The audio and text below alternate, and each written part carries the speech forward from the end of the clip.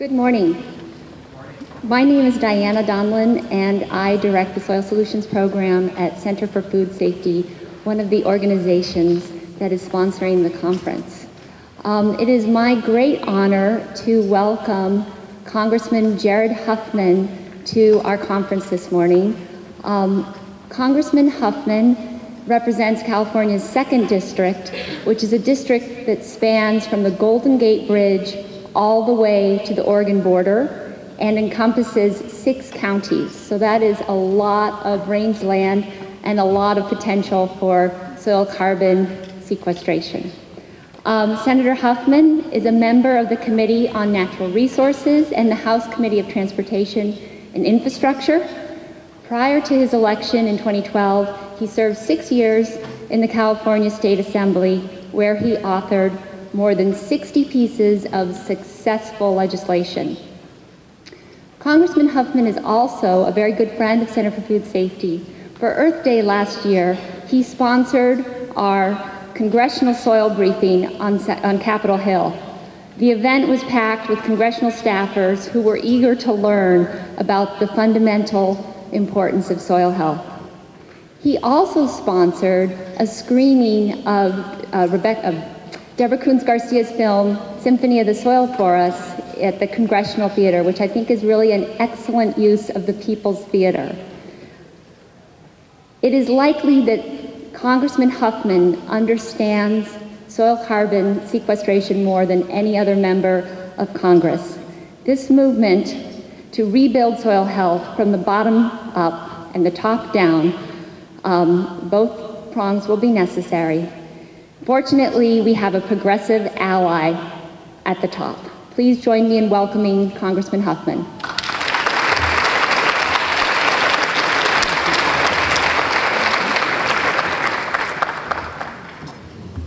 Well, thanks for that wonderful introduction, and good morning, everyone.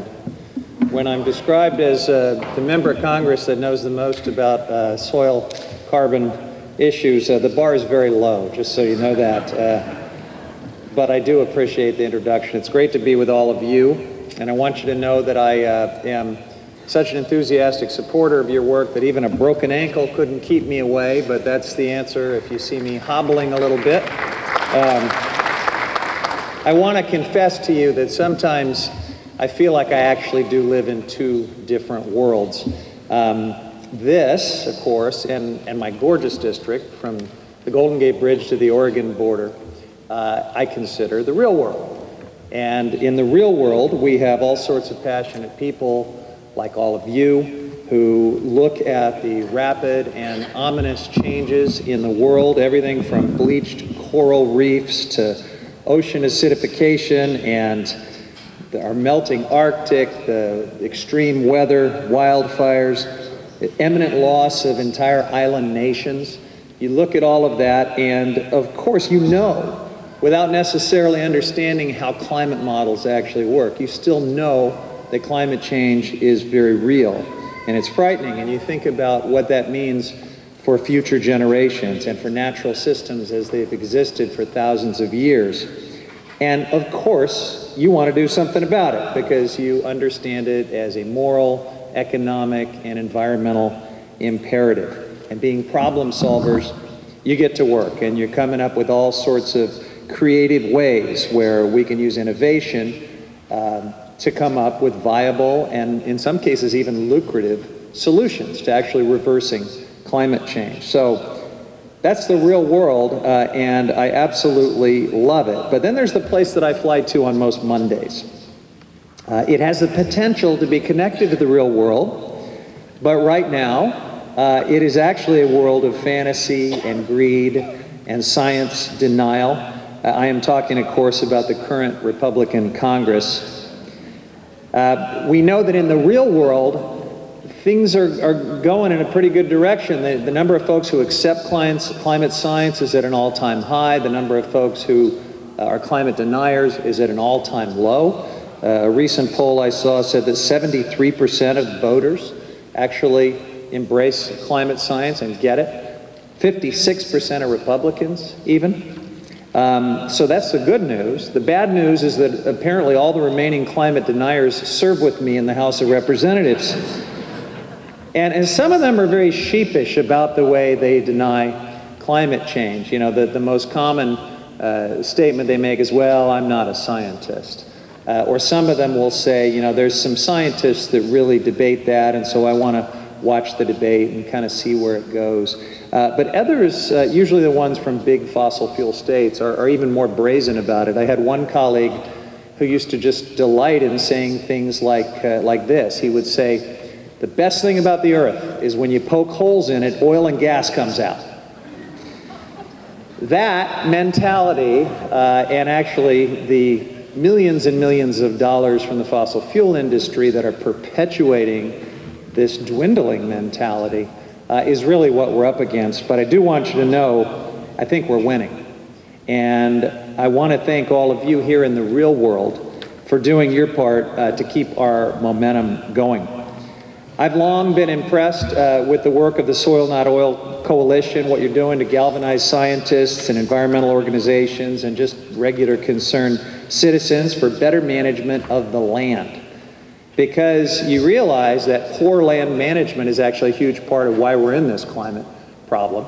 And you also realize that the flip side of that, better land management, could be a huge part of the solution in turning the corner and reversing climate change. And I think about that in the context of our federal public lands. We have a huge amount of federal public land in this country. And you would think it would be a net part of the solution. You'd think it would be a sponge, a place where we're sequestering carbon, and that we should really be focusing on other areas to address climate change. It's actually the opposite of that. Our federal public lands are net emitters. They're net contributors to the problem of climate change. There's a number of reasons for that. Part of it, of course, is a very antiquated and subsidized leasing program for the extraction of coal, oil, and gas and other mining activities that happen on our federal lands. That has to be dramatically changed. Frankly, it needs to be phased out as quickly as possible and eliminated. But it also includes the fact that wildfires are ravaging many of our federal public forest lands. It includes also the fact that we have poor grazing practices on millions and millions of acres of federal public land. For example, the land managed by the Bureau of Land Management.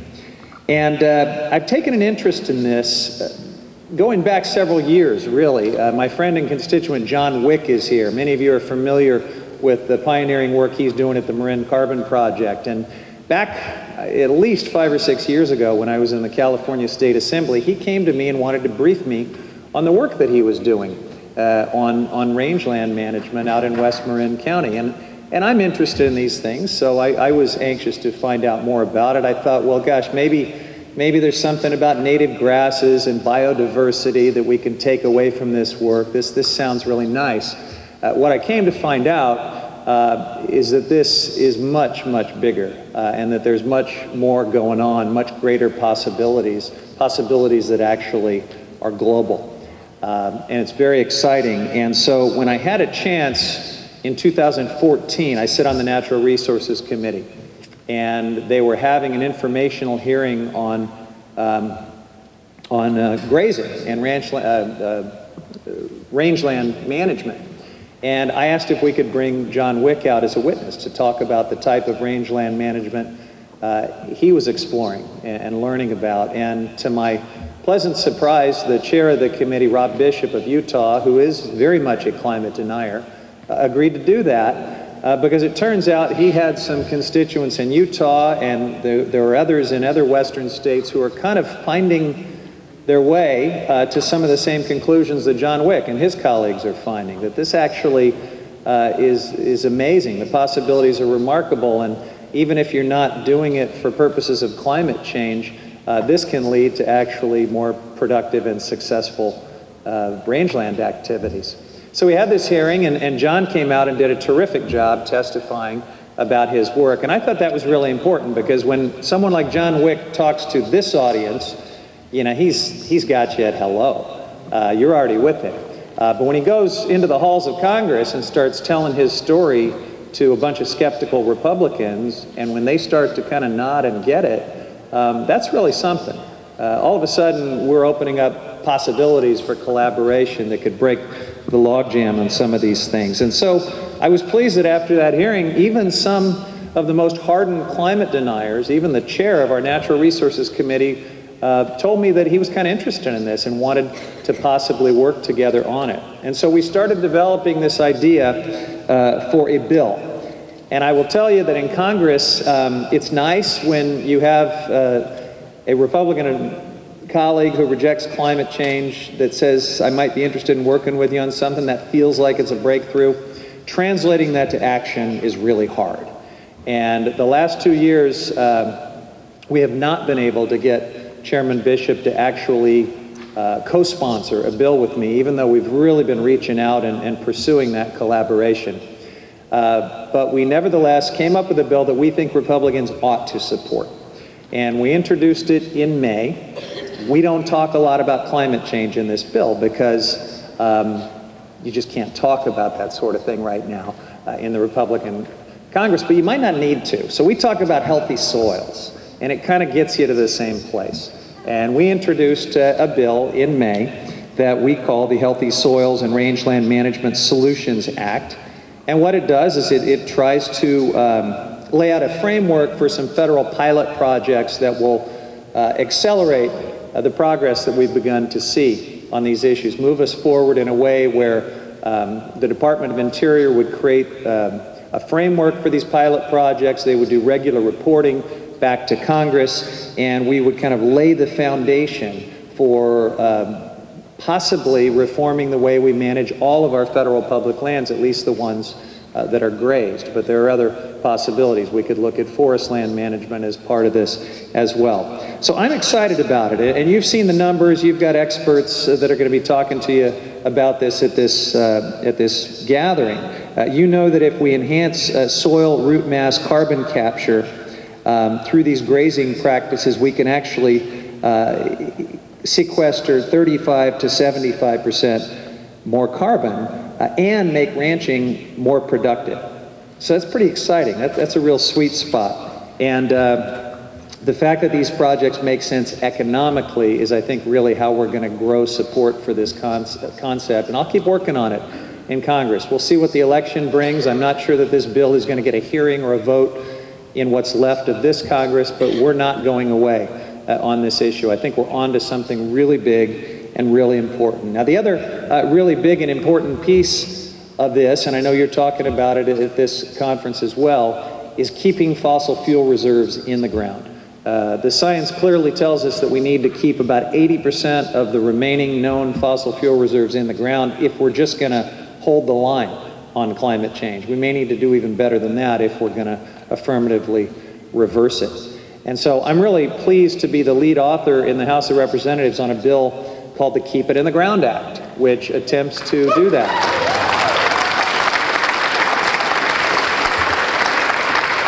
So this would kind of do what I alluded to a few minutes ago. It would basically shut down fossil fuel leasing, fossil fuel extraction from our public lands, including off our shores. I was pleased that I have almost 40 co-sponsors on this bill so far in the House. And I think that tells you a little bit about the progress we've made and the fact that I do believe we are winning on this subject. I'm not sure a few years ago 40 members of Congress would have signed on for something as bold and audacious as shutting down fossil fuel extraction off our shores and on our public lands. But they're doing it now. I think we'll have even more sponsors in the months ahead. And I know that we'll be working with folks like you all over the country to move this forward. So with that, I will be happy to take any questions that time allows, and somebody will tell me when I need to leave the stage. You're telling me right now I need to leave the stage. That's it. We're done. Okay. Thanks.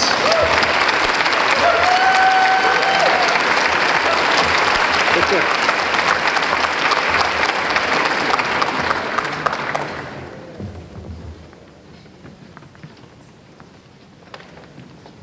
One more round of applause, please, for our wonderful congressman who's representing us in the belly of the beast in Washington, D.C. Thank you, Congressman Huffman, for coming to Richmond this morning to be with us.